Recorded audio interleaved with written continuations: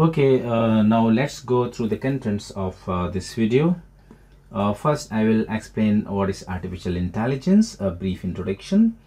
Then I will explain the levels of AI, and then we will see the various applications of AI, such as in smartphones and AI in smart cars, AI in UAVs or drones, and then artificial intelligence in the social media, and then AI in media streaming services, and then AI in video games, and we will see the artificial intelligence in the online advertisement networks, and then we will see the artificial intelligence in the navigation and travel, and we'll see the how AI is impacting the banking and finance, and then smart homes and smart appliances, and artificial intelligence in security and surveillance, and then we'll see the AI in the medical area, and then we will see the AI in various other areas, and in last I will explain various branches of AI.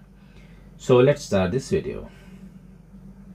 So now let's see what is artificial intelligence. Actually, it's a branch of computer science which is it's a science of making machines do things that would require the intelligence if done by man, as said by the Minsky. And it is exciting the new efforts to make computers things, as said by the Hawkland. And it is the study of the computations that make it possible to perceive, reason, and act, as said by the Winston. And then it's a study of how to do things which at the moment people do better, by Rich and Knight. The term artificial intelligence was first coined in 1956 by John McCarthy at MIT. Now let us see the various levels of artificial intelligence. The first level of AI is known as the narrow AI, and an artificial intelligence is said to be the narrow when the machine can perform a specific task better than a human. Then the current research of whole AI is here right now. And the next level is the general AI. So an artificial intelligence reaches the general state when it can perform any intellectual task with the same accuracy level as a human would. So that means when the computer will reach to the same accuracy level as a human, then we will call it as a general AI. And the last one is a strong AI. That means an AI is strong when it can beat humans in many tasks. So obviously the second level and the third level are far away from the reality. The most of the AI, current state of the AI is under this category, that is the narrow AI. So let's see what time will come when we reach to the second or the third state. Now let's see the various applications of AI. So the first device is the smartphone I'm taking, and we will see that how the AI is working in the smartphones. So when we are using a smartphone, we are interacting with artificial intelligence, whether we know it or not. Let's see how. So we have various built-in smart assistants available in the smartphone. For example, Google's voice assistant. So I think you have used it. So when you say okay Google or hello Google, it wakes up and it asks you to how can I help, as you can see in this image. Then you can start interaction with this voice assistant. You can ask it to call a particular person. You can ask it to fix a meeting. You can ask this voice assistant to find a place on a Google map. You can ask it to play a particular music, etc. So lots of things you can do with this voice assistant. So similar voice assistants are also found in various other smartphones, and they are developed by various other companies such as Apple. So Apple has developed Siri. There is another smart assistant, Bixby by Samsung, and Zhao AI by Xiaomi. and then Cortana by Microsoft. Of course, that is not in smartphone. It is for PCs. And then Alexa of Amazon. So Alexa is a very famous. You might have seen various advertisement in TV, or you might have actually used these standalone devices, Alexa devices. So you can interact with Alexa, such as you can ask it to play a particular song. You can ask it to do particular things when it is combined with other hardware, such as lights, fan, etc. You can give commands to operate them. Now another thing is the camera, which heavily uses artificial intelligence. Let's see how. So the one thing is when we take portrait mode with a single lens, okay, with a single lens, then AI plays its role. Generally, you find a two camera setup in mobile phones for taking such portrait mode. Portrait mode actually means human face is highlight while the background is blurred, as you can see in this photo. So in two camera setup, actually one camera is the main camera while other camera is used for depth. So such photographs can be captured with these two camera setup. But what happens if there is only a single camera? Still, you have seen that various phones are able to capture this portrait mode photo with a single camera. So this is done actually with the help of AI, where artificial intelligence actually locate the human face, and then it identifies edges, and then it blur all the non-faces objects like this. So here AI is playing its role. And the second thing is the camera setting optimizations based on the scene. So this is extensively being used by the mobile phones right now. You can see that generally various mobile companies advertise their phone with the that they have the camera with the AI. I mean the AI camera in the phone. So this is what they actually mean. Generally based on the scene, the camera setting is optimized. I mean if you are taking a photograph of food, or photograph of a room, or photograph of a flower, or a photograph of some natural scene, so based on the contents of that scene, the camera settings are automatically adjusted by the artificial intelligence, so we can get the best photograph from these settings. So these settings are such as exposure, shutter speed, ISO level, or camera focus, and camera aperture, etc. So this is another example of use of AI by mobile phones. Now let us see the smart cars. So we have the example of the Tesla of Elon Musk. This has advanced driver assistance. I mean these cars have the capability of lane centering. They have adaptive cruise control. They have the ability of the self parking, and they can automatically change lanes, and they have ability to park these cars in the parking, and you can call them from the parking or garage to your point of call. So these are very intelligent car powered by artificial intelligence. Another one is these driverless or self-driving cars. The Waymo is a development company. It is a subsidiary of Alphabet Incorporation. You know what is Alphabet, which is actually the Google.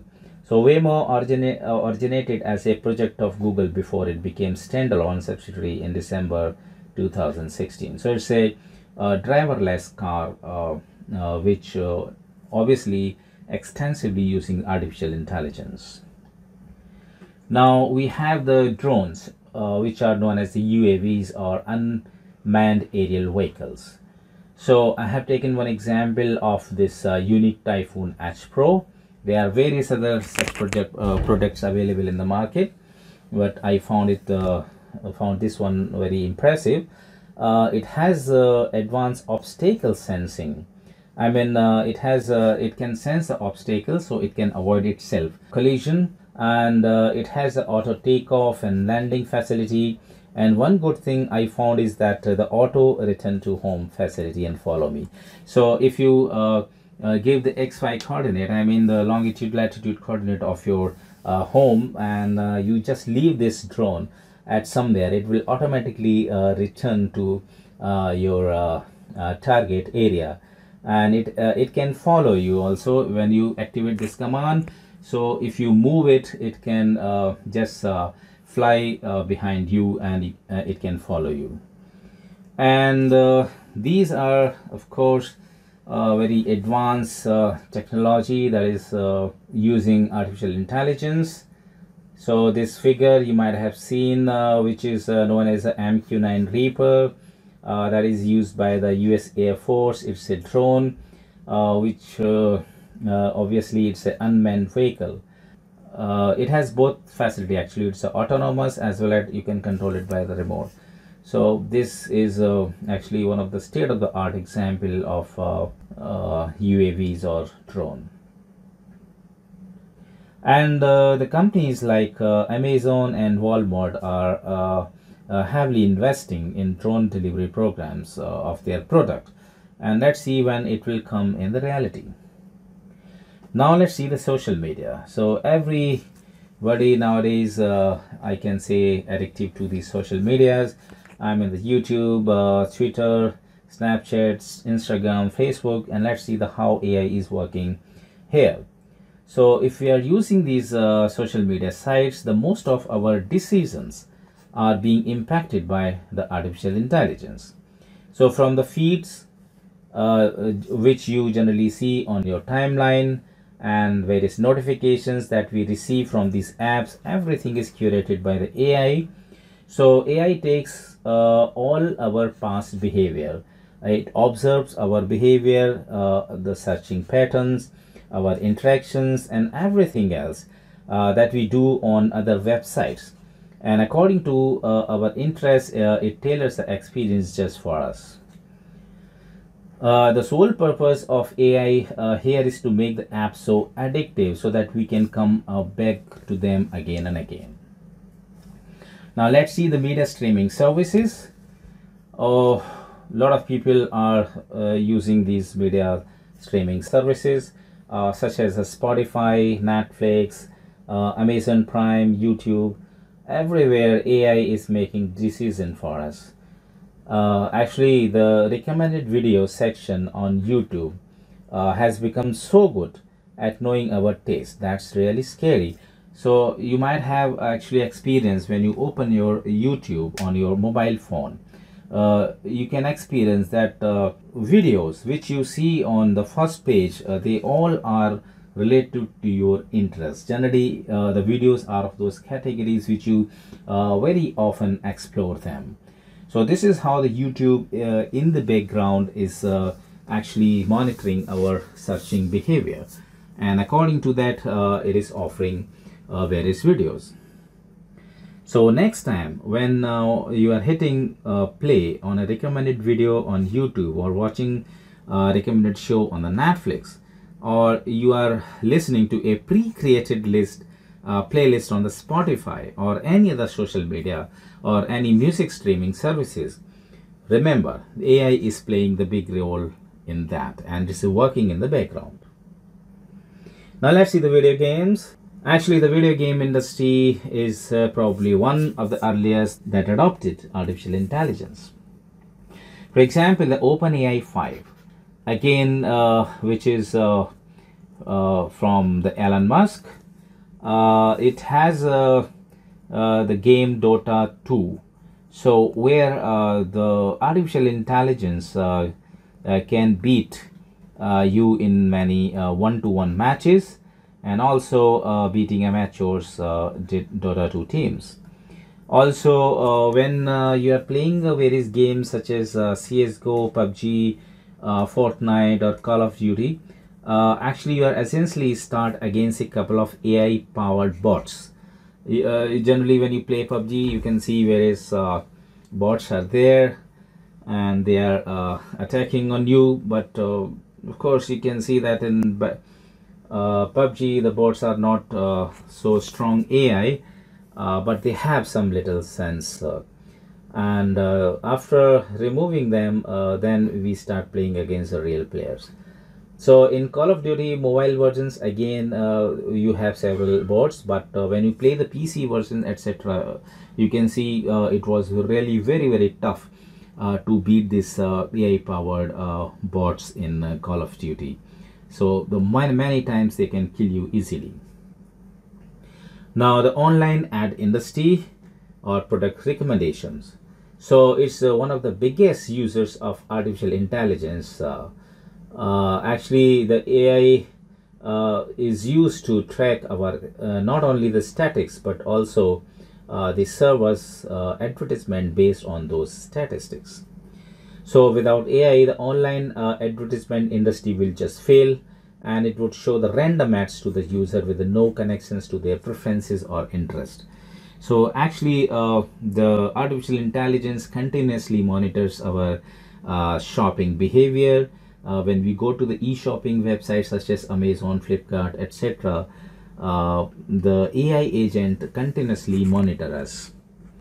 So next time when we go to the online and seeing ads or product recommendation, then know that AI is impacting our life. For example, if you go to Amazon, for example, to search for a computer mouse, then you spend there some 5 minutes or 10 minutes in searching various mice.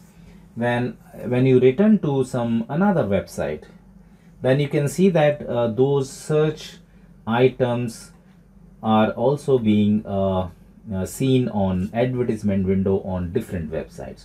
So it is clearly evidence that the AI of Amazon monitored your interest in particular products, and after that when you jump to the another website, it offers the same products again and again, so that you will be attracted, and then definitely after some time you will come back to the Amazon. So this is how the AI is working in attracting the customers. Now let's see the navigation and control. Whether you are using Google or Apple Maps for navigation, or calling in taxis, or booking a flight, we are using AI. So when you are calling an Uber, both pricing and the car that matches your ride request is decided by the AI. So both Google and Apple with other navigation services use AI to interpret hundreds of and thousands of data points to give the real-time traffic on their map. So if you use Google Map, you can see that real-time traffic is also highlighted with those green, orange, and brown lines.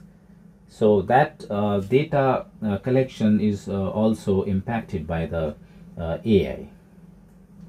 Now let's see the banking and finance. So the banking and finance industry heavily relies on artificial intelligence for things like customer services, fraud protection, and the investment, and many more.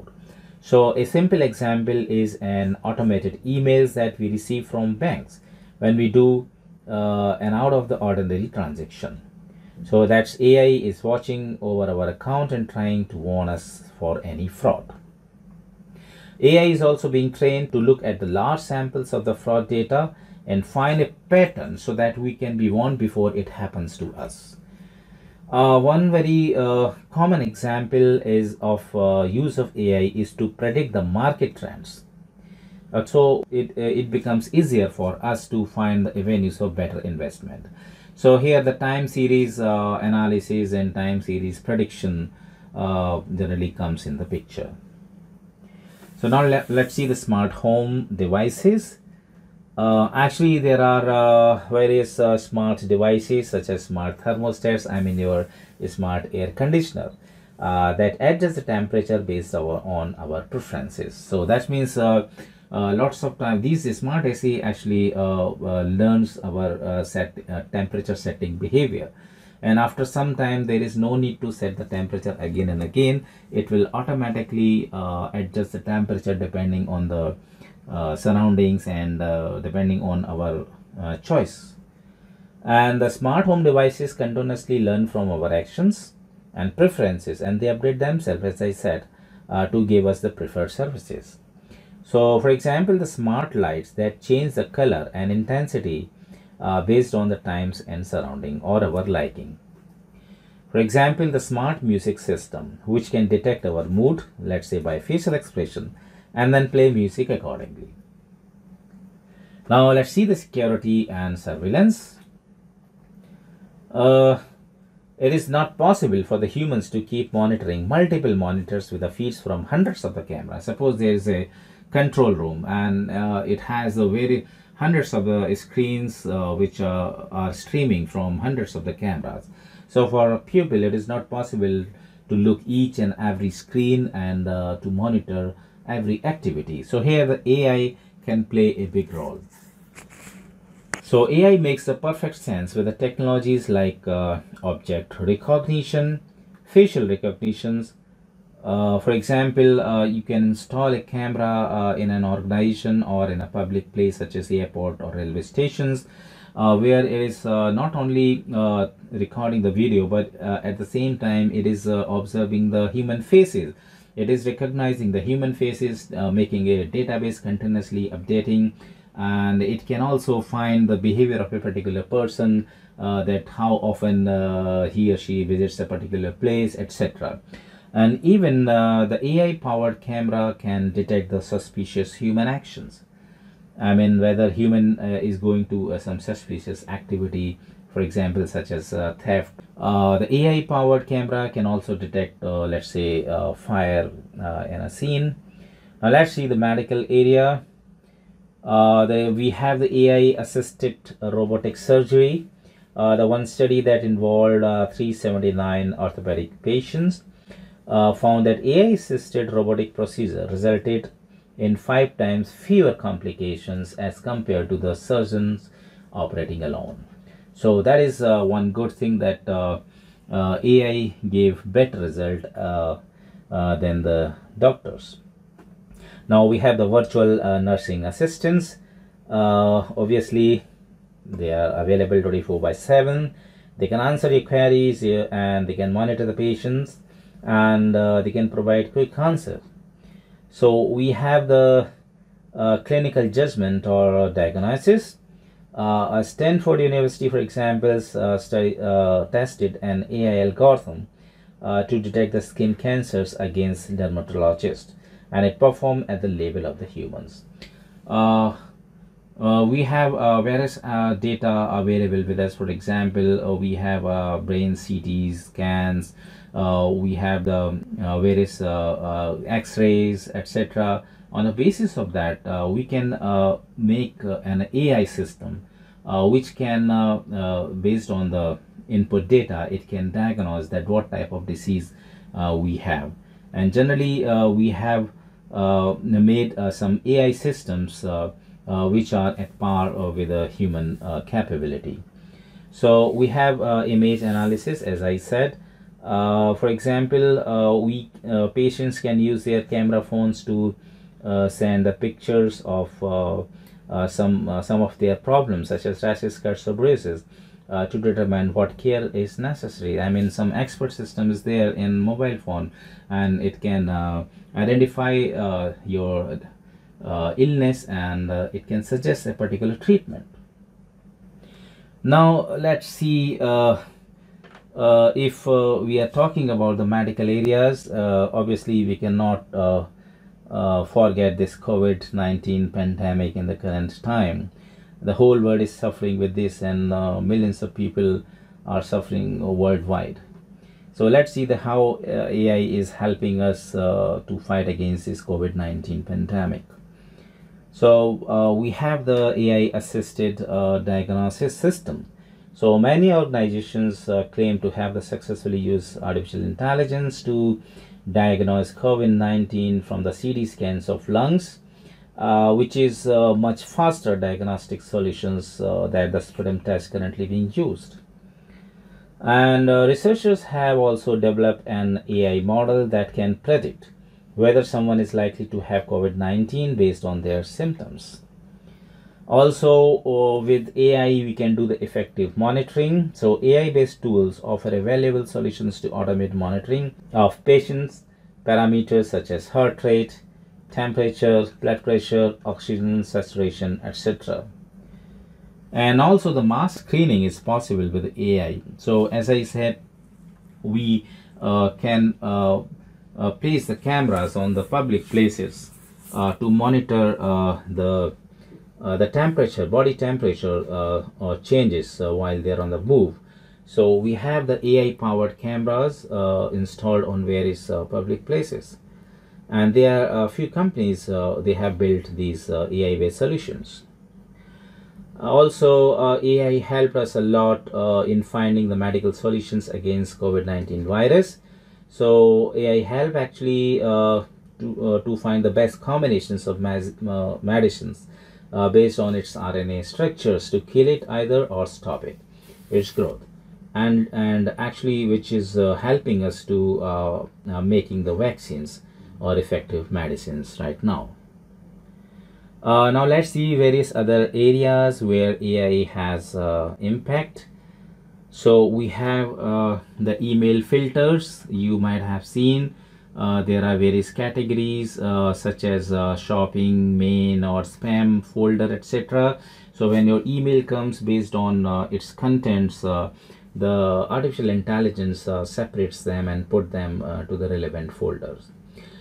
We have the smart replies available in the emails, and we have various reminders. Now Google search engine and Google's predictive search is one more example. So you can see this figure. So when you type something to search in the Google, then it gives suggestions. Okay, so most of the time they are very accurate. So that is again powered by the artificial intelligence. Another very popular field is the NLP, that is the natural language processing. So we have various chatbots, that means automatic chatting we do generally with these chatbots, and then we can make a summary of a text with these NLP, I mean AI powered, and then we can have a questioning, answering, and then translation, etc.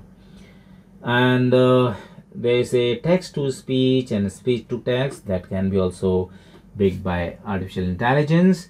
And one more important is the defense area, as I have already explained in the field of the drones. Drone is one thing. Other than drones, there are many things to do in the defense area. For example, understanding the satellite images. I mean, for object recognitions, the target recognitions that which has to be destroyed, and we have some smart bombs which generally work on the images of the targets, such as the Spice 2000. They do not work on laser or GPS. They work on the images and videos of the target. So these are a few applications. So AI has extensive use and extensive impact in our life. So now let us see the various branches of artificial intelligence. So artificial intelligence, as you can now think that it is really a very huge area which has many branches. The one very popular is the machine learning, ML, which has further branches such as the deep learning, supervised, unsupervised learning. The deep learning again is a very popular which utilizes the strength of deep neural networks such as convolutional neural network and other types, which is known as the CNN. And as I said, NLP, natural language processing, it's another more popular branch which has the content and extraction, classification, translation, questioning, answering, text generation, etc. And it has one branch that is expert systems. I mean, on the basis of your symptoms or question answers, it can suggest the solutions. And one branch is vision, computer vision, which has the capability of the image recognition and which mimics the human vision system. And then related to the speech, as I said, the speech to text or text to speech, and then plannings and the robotics. So AI is very popular nowadays, and it attracts students and people to study about the AI. So one based on the your interest and choice, you can go through any of these brands to have the expertise. So in my coming videos, I probably go to the machine learning, and I will show you with a few examples then how you can use the deep learning for object recognition. Okay, so that's it for this video. I really thank you all for watching this video, and please wait for the next video. Till then, goodbye.